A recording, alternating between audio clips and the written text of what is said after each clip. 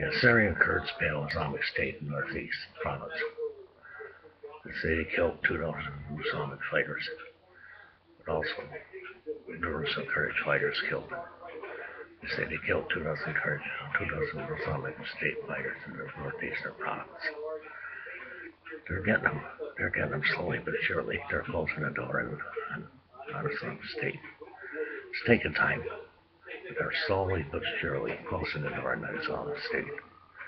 And they're going to get them. Just look around. Sooner or later, somebody's going to get them too. It's going to get them too. Because you can't go around butchering and slaughtering human life. You cannot go around butchering and slaughtering human life. Muhammad said they killed a couple of militia fighters. It's a shame. They're fighting for everything they got to push the Islamic State back.